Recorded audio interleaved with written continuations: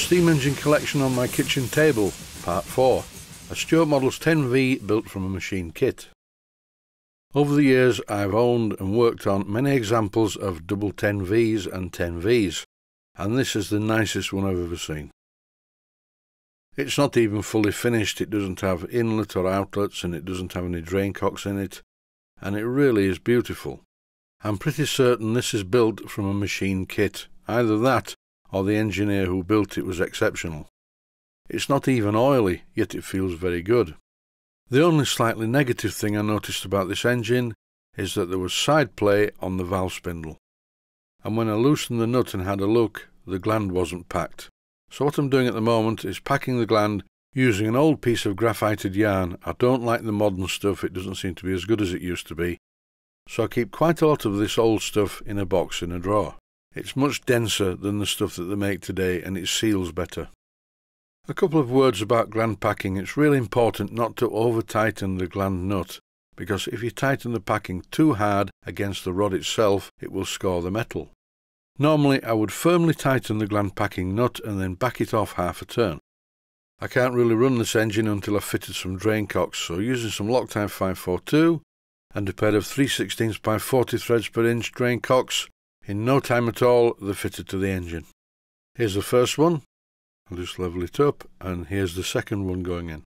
And I was very lucky with these drain cocks because they didn't need any washers. They aligned in the holes perfectly. The next part of the job is to make an exhaust pipe. I'm making this from a piece of 1/4 inch diameter copper tubing with the shank of a twist drill pushed down the middle of the copper to keep it in line. And here I'm using my homemade tailstock die holder. I made this a while back, and I also produced a video showing how I made it, and it's very useful because most of the popular sizes of die that I use are preloaded into the die stocks. And here's the finished exhaust pipe once I polished it up on the polishing spindle, and I think this looks okay. Turning the engine around, I'm fitting a thread adapter into the inlet. Stuart Models have always used 32 threads per inch for the inlets on engines of this size, but whenever I'm piping an engine I always use 40 threads per inch union nuts. And why is that? Well, I've always done that because I'm into locomotives and it's the general standard for locomotives. For number 10s, whether they be double 10s or single 10s, the standard is 1/4 by 32 threads per inch for the steam inlet and the steam outlet. It doesn't look like this engine's ever run, so I'm making sure I get oil into every moving part. And it's very important to not miss any of them out, particularly the main bearings and the big end, the small end, the crosshead guide, the piston rod, the valve rod and the eccentrics.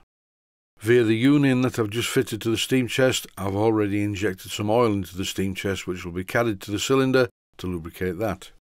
So here we go, test run number 1.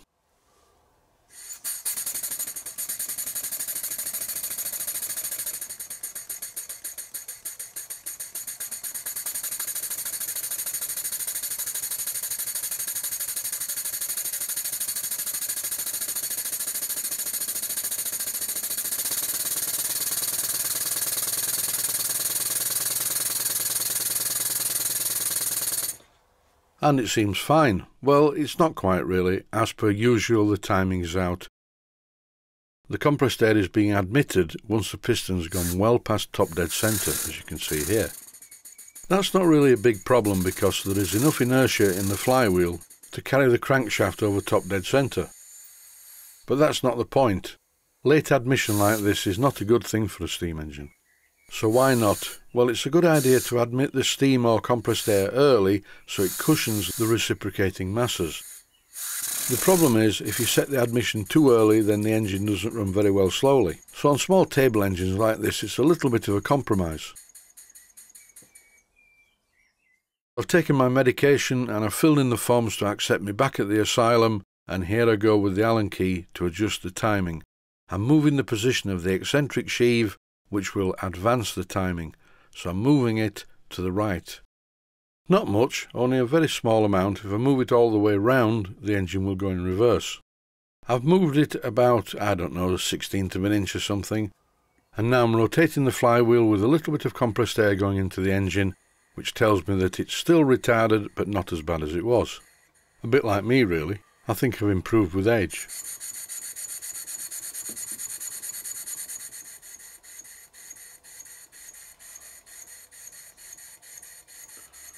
I could leave it like this because it's running particularly well at the moment, but the timing is still retarded. The admission is still late. Look, it's just after top dead centre. I want it to be either exactly on top dead centre or just a gnat's dick before. And for those of you who didn't watch the video when I explained all these strange terms, a gnat's dick is a very, very small amount. And according to one viewer, a gnat's dick is an imperial measurement. So with obsession mode, not OCD, just obsession mode, fully engaged, here we go again. And this is definitely near enough for rock and roll. It's actually near enough for rocket science. The engine will run very slowly and smoothly, and when I turn up the air pressure, the engine responds immediately.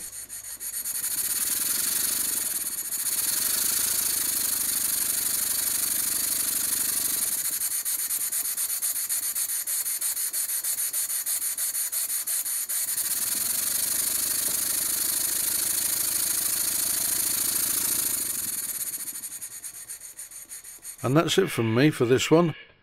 I'm going to run the engine in slow motion for a while. Thanks for watching, and I hope you found it useful.